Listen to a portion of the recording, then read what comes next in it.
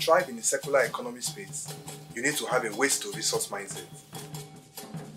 Across Benin City, Edo State, Nigeria, there is so much paper and solid waste strewn across the environment. Due to inadequate collection and gathering of this waste, they usually end up in streams, rivers, gutters, and dump sites. This leads to pollution of water bodies, the death of fish and other aquatic organisms, as well as the pollution of land, whereby different chemicals leach into the soil and kill off plants as well as microorganisms necessary for plants to survive.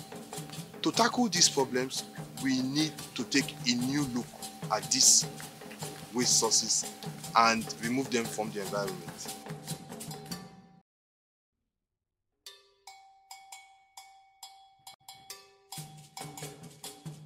I am Osarode Odemwingie, and I am the lead researcher for RODOMES Industries. At RODOMES Industries, we take food packaging like Pringles cans and bad LED bulbs to create simple light modifiers for photographers.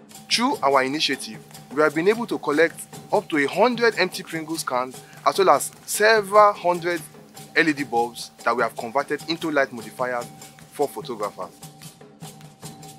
One of the wastes we collect is empty Pringles containers. These are usually consumed by families, both young and old, across the city.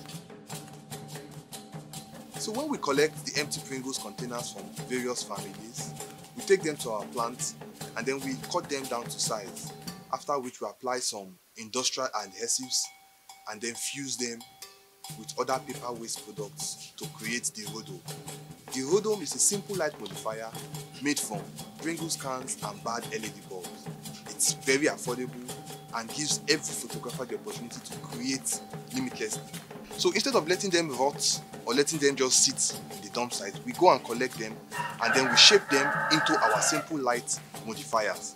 By getting rid of Pringles cans, we are also using the opportunity to provide affordable light modifiers for photographers. So it's a win-win situation. We take out the trash from the environment and we send it to photographers who use it to create amazing images.